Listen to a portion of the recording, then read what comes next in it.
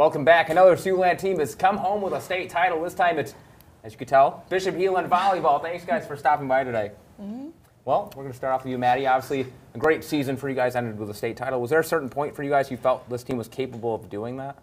I think we kind of knew all season long what we were capable of, and it just started with the hard work in the summer that we'd been putting in. And as soon as season started, I think we kind of saw our potential, and it took us to a state championship. Now, you talked about obviously you wanted to show that you belonged to the state tournament. That's exactly what you guys said. Now, Malia, my next question for you: was there a spot that you felt you guys grew the most, and if so, what was that? I think we grew the most just in chemistry and bonding with the team.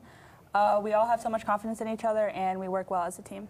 All right, Coach, we're going to go to you. Obviously, you're a Heelan alum. You talked about how important it was for you to be a part of this. I mean, just talk about what that meant for you, obviously, as an alum, as a volleyball player for the Crusaders, to go back and to have it end the way it did. It was a great experience. I mean, my junior year, we made it to the state championship. We fell short.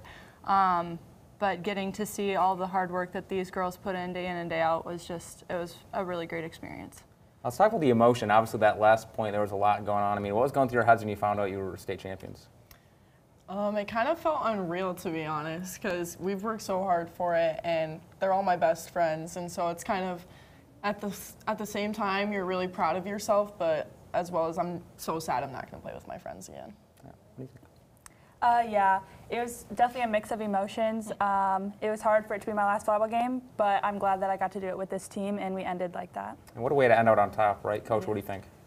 I thought it was a great season. I'm very proud of these girls and how hard they work day in and day out. All right, my last question for all three of you guys. Besides the state championship, was there a certain moment you think that stood out, like something that was really fun, really cool?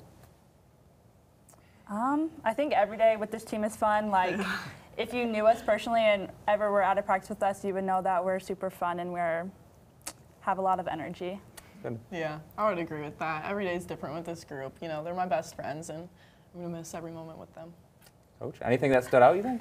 No, there's never a dull moment with these girls, especially when Abby Lee's around. So. Well, that's awesome, guys. From all of us here at KCAU-TV, congrats on an awesome season. Congrats on winning the state championship. Thank you. Thank you. That'll be all for sports. We'll be back after the break.